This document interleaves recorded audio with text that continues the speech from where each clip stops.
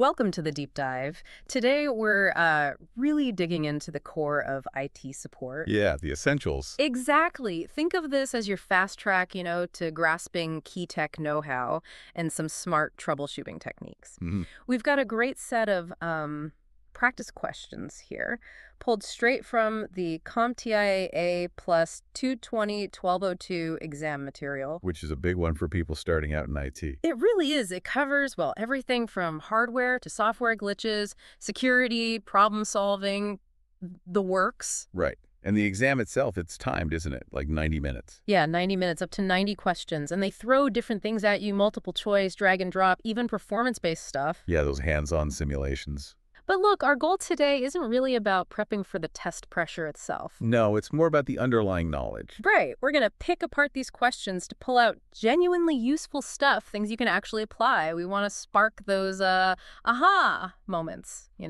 make tech feel a bit less daunting. Absolutely. And these practice questions, they're so valuable because they mirror the real-world problems IT support pros face every single day. So by looking at them, we don't just find the right answer, but more importantly, we understand why it's the right answer, the principles behind it.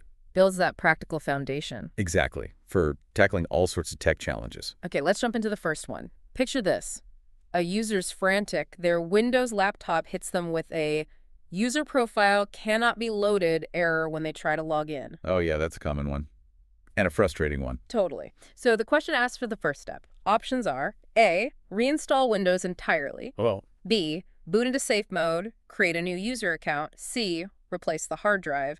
Or D, run disk cleanup. okay, well, right off the bat, a couple of those seem excessive for a first step. Yeah, like using a sledgehammer to crack a nut, right? Yeah. Reinstalling the OS. That's the nuclear option.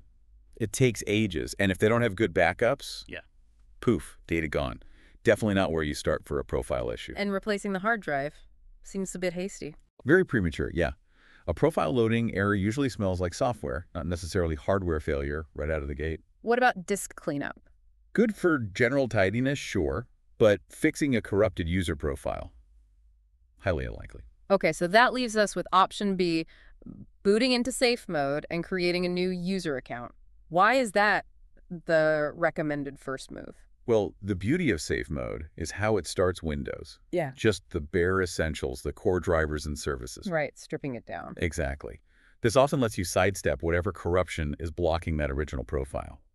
And crucially, safe mode usually gives you admin rights. Ah, which you need to create a new account. Precisely. So you set up a new, clean profile. The user can log into that, get back into their system, access their files, hopefully, and keep working, at least temporarily. Okay, so it's a workaround. Gets them back in action without that drastic, time-consuming reinstall. Yes, it's a much more controlled, logical first response. A safe initial step. Got it. And it illustrates that core troubleshooting idea, doesn't it? Absolutely. Start with the least invasive, most likely fix first. Minimum disruption, maximum chance of restoring function quickly. Makes sense. All right, let's shift gears. Data security, always a hot topic. Imagine a company laptop disappears. Lost or stolen. Nightmare scenario. Definitely. How do you make absolutely sure the confidential data on it is useless to whoever finds it? Options are A, BIOS password, B, file compression, C, full disk encryption, D, account lockout policies. Okay, let's break these down. Some are useful security layers, but maybe not for this specific problem. Like the BIOS password? Right. A BIOS password stops someone from booting the OS easily. That's good. But if they just physically remove the hard drive. Ah, the data's still sitting there on the drive. Exactly. Unprotected file compression that just shrinks files. Zero security benefit there. Not at all. And account lockout. Important for stopping brute force login attempts on a running machine, sure. But if the laptop's off, or again, if they pull the drive, account lockout doesn't do anything to protect the stored data itself. So those options control access in certain ways, but don't scramble the actual data if the physical device is compromised. Correct. Which brings us to option C, full disk encryption. Talk about that. Why is it the robust solution here? So tools like BitLocker in Windows or FileVault on Mac, they encrypt the entire hard drive. Everything. A whole thing. The whole thing. And the magic is, without the right decryption key or password, all that data is just unreadable gibberish Complete nonsense. So even if someone gets the drive out. It doesn't matter. They can look at it all they want, but without the key, it's useless. Oh. It renders the data inaccessible and worthless to unauthorized eyes. That's powerful protection against breaches if a device walks off. Okay, so the big aha here is the difference between controlling access to the operating system versus actually protecting the data itself through encryption. Exactly. It really hammers home the need for layered security. Passwords and lockouts are for controlling access during use, but encryption is what secures the data at rest, especially against physical theft or loss. You need the right tool for the specific threat. Precisely. Okay, next up. Browser trouble. We've probably all seen this. User says their browser is constantly redirecting to weird sites, pop-ups everywhere. Yeah, the dreaded pop-up storm. Right. So, technician's first step. Options. A, run a malware scan. B, clear browser cache. C, reinstall the browser. D, disable browser extensions. Well, those symptoms, the redirects, the aggressive pop-ups, they scream malware or adware, don't they? Very classic signs. Yeah, so while clearing the cache might fix like a minor display glitch, It won't kill malware. no. Yeah. And reinstalling the browser, that can take time. And if the infection is deeper in the system, just reinstalling the browser often won't get rid of it. And extensions. Disabling extensions is definitely something to try, later in troubleshooting. Bad extensions can cause problems, but malware often runs independently.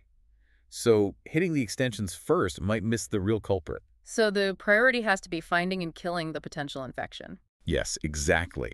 Running a thorough, up-to-date malware scan is the most logical initial action here. You need to detect and remove whatever malicious software is causing that chaos. Got it.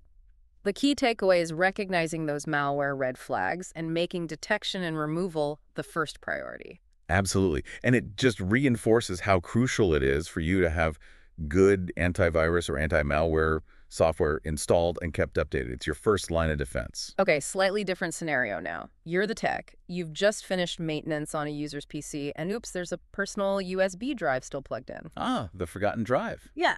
Happens. What's the right way to handle it? Options. A, report it as lost property per company policy. B, poke around the files to see who it belongs to. Risky. C, disconnect it and wipe it clean. Or D, just leave it there, close the ticket. Okay, let's think about the problems. Option B, accessing the files. Big privacy no-no. Yeah, you really shouldn't be looking at personal data. It could be legal issues, policy violations. Absolutely. Option C, wiping it. You might be destroying someone's important, maybe irreplaceable data. Huge potential liability there. And just leaving it. Option D. Feels unprofessional, right? Yeah. And doesn't guarantee it gets back to the owner safely.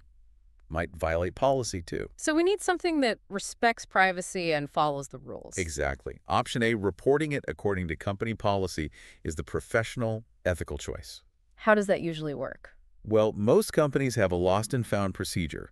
Reporting it creates a proper chain of custody, protects the user's privacy, and maximizes the chance it gets returned securely to the owner. Right. So the aha moment is realizing that professionalism means following policy and ethics, especially with found devices that might contain personal info. It really underscores that data privacy and security protocols aren't just about company data, but also respecting the personal stuff of the users you support. Good point. Okay, let's switch to physical security. Server rooms need to keep unauthorized people out. Which of these is a physical security measure for that? Options. A, BitLocker encryption. B, keycard access. C, password complexity. D, antivirus software. This one's about distinguishing physical from, well, logical or data security. Right. BitLocker encrypts data, right? Doesn't stop someone walking in. Correct. Data security. Password complexity. That's logical access controlling logins. Not physical entry. Antivirus. Software protection against digital threats, not physical ones. So it has to be something that physically blocks entry. Exactly. Keycard access. Yeah. That's a direct physical control. You swipe the card, the door unlocks or doesn't if you're not authorized. It physically restricts entry. Simple enough. The insight is just clearly separating physical barriers from digital or data protection methods. Yeah, it shows security is multi-layered. You need the physical locks and the digital locks working together. Makes sense. All right, last scenario. Application troubleshooting. A user says one specific program crashes only when they try to save a file. Everything else works fine. Specific issue. Only one app, only on save. What's the tech's first step? Options. A, verify file permissions in the save location. B, Run CHK on the drive. C, install a different antivirus. D, replace the hard drive. Okay, again, let's think logically. If it's only this one app and only when saving, It probably points to something specific about that app or that action, right? very likely. Yeah. Running CHKDSK checks the whole disk's file system. Useful, maybe, but maybe not the most targeted first step for this specific symptom. Installing more antivirus if other apps are fine. Seems unnecessary and unlikely to fix a saving issue in one program. Yeah. And replacing the hard drive, again, super drastic if everything else is working perfectly. Way overkill. So that leaves option A, checking file permissions where the user's trying to save. Why is that the most likely culprit? Because the application needs permission to write data to that folder.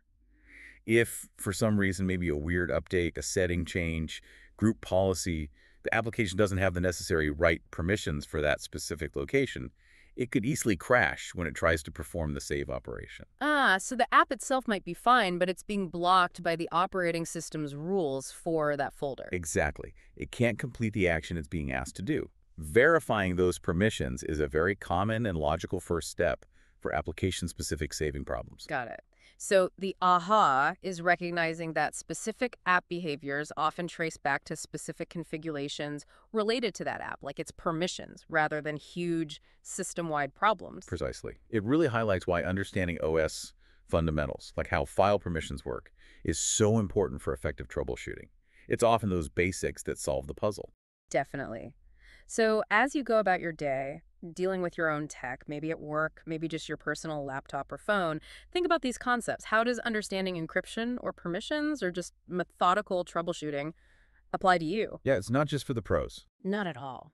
It's about building that foundation for a smoother, safer, and frankly, much less frustrating digital life for yourself. So maybe think about this. Where's one place in your own tech habits where applying one of these principles could save you a potential headache later on?